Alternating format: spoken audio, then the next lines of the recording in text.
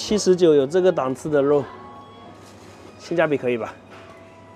这个价格，光这个毛肚我能给它干回本。大家好，我是熊二，现在我跟超哥又来到贵州的铜仁，来吃个自助小毛火锅，79一位，79一位的火锅自助。超哥你别太过分啊！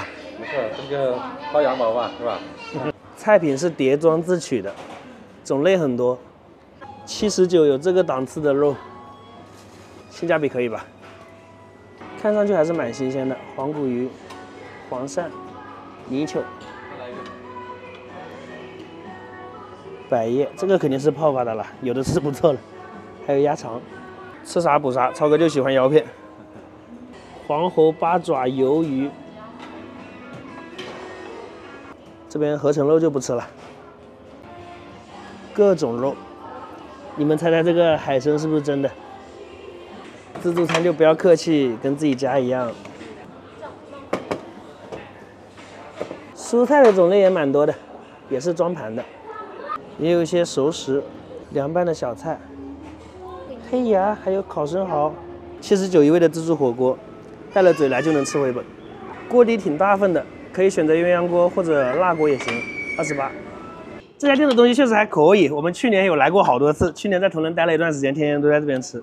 看看这个大刀腰片，我也不知道它是不是新鲜的，至少它看上去还蛮新鲜的。专门干这个，我一个人干了6、7盆。你现在也专门干这个？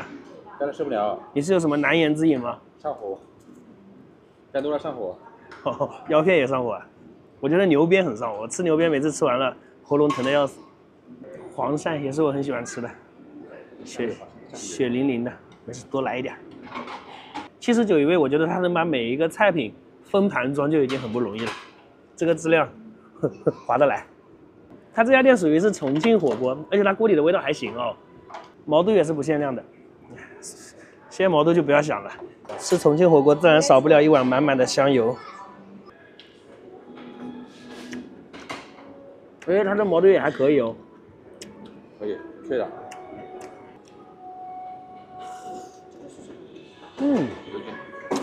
哇，好香啊！它的锅里面牛油蛮多的哦。对，79能吃到这样的毛肚，还要什么自行车？要求不要太高了。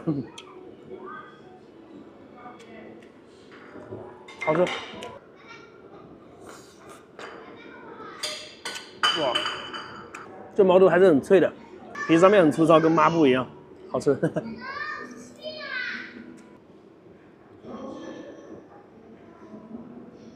黄鳝也超好吃，超哥我下了好几盘黄鳝给你干光了，好像。我这剩几个，还有下面。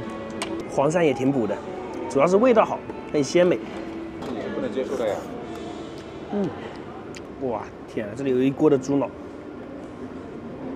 吃猪脑补猪脑，熟了没有？让我来试试水。哇，我超喜欢吃猪脑，有一次吃自助我吃了9个猪脑。原来还在补的，是不是补猪脑呀？好吃。熟了吗？熟了。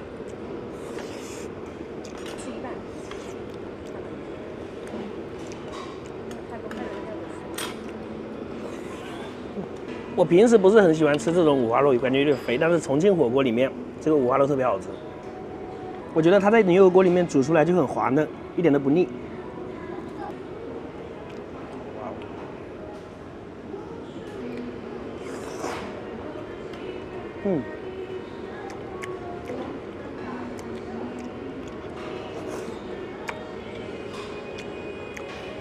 好嫩啊！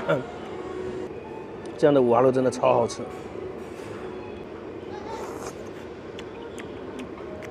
黄喉，这分量真舍得给啊！比火锅哦2盘啊，你混了的。我说比火锅单点的都要多。鸭肠也是火锅必备。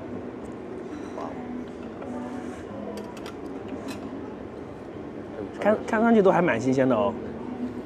毛肚多来一点，都是不限量的，它补的蛮快的毛肚。我感觉它有点舍不得上的就是黄鳝，对，其他东西补的都很快。那是泥鳅。泥鳅可以下了吧？下呗。这个价格，光这个毛肚我能给它干回本，就算它是泡发的。啊，没有，没跟你说。178，那也不贵啊。男人用品。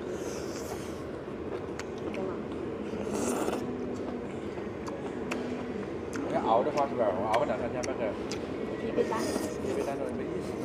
这泥鳅看着怪瘆人的，其实还不错啦，但是我觉得泥鳅还是炸了好吃一点，煮火锅差点意思。阿弥陀佛，还有籽的，黄鳝也多来一点，蛮补的这个，看上去就血淋淋的。那个补啥？补血，吃啥补啥？你说黄鳝补啥？要杀黄鳝的时候，其实都是故意留着它的血，不能去掉，跟鸽子一样，会比较有营养。超哥这个赔钱货又吃饱了，他真的是前3下等不了，后3下来不了。超哥，我把你那份吃回来啊。好。